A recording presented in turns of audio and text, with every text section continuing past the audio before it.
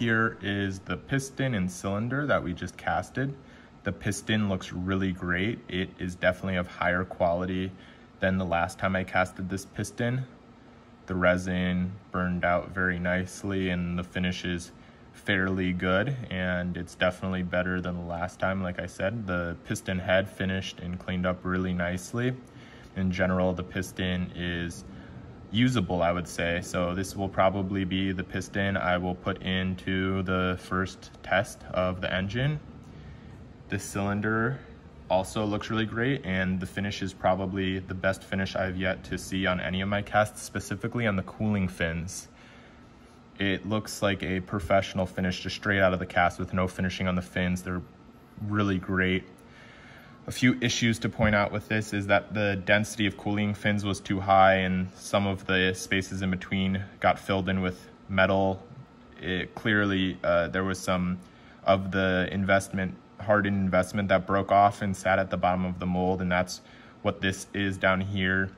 So I just have to work on removing some of these fins so that they are castable, and just trying to be more careful with my mold to try to reduce the possibility of anything breaking.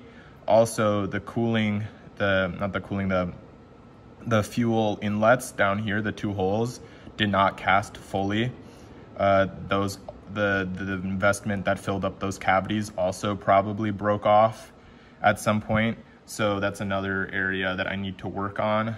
But I think with a few more casts, I will be able to make this and have it be functional with all of the features I need it to have.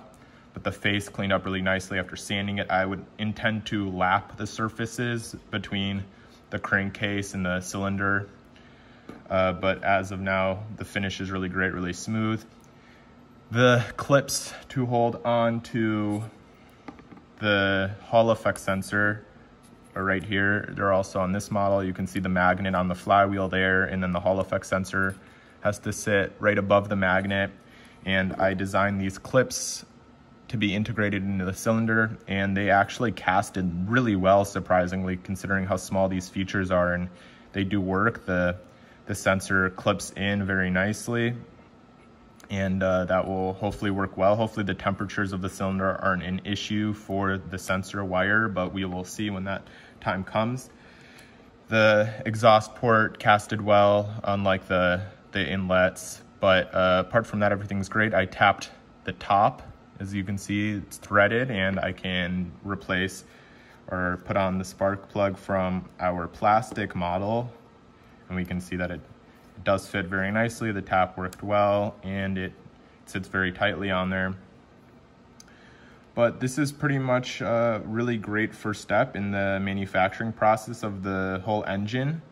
These parts look really, really great, and I was expecting to have to make them a few times. Nothing works well the first time, or not all the time at least, and I was expecting to have to make a few iterations, but I'm actually really happy and surprised with how well this turned out for the first time.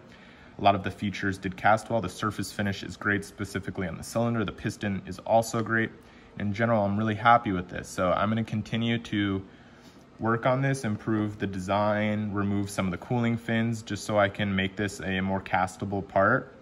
But once I've done that, I will cast this again before I move on to casting other parts of the engine, like the crankcase, housing, and the carburetor, and everything else. But for now, this is it. So I am very happy with it, and I will keep working. This is Levi Sheridan. Thank you so much for watching, and have a great day.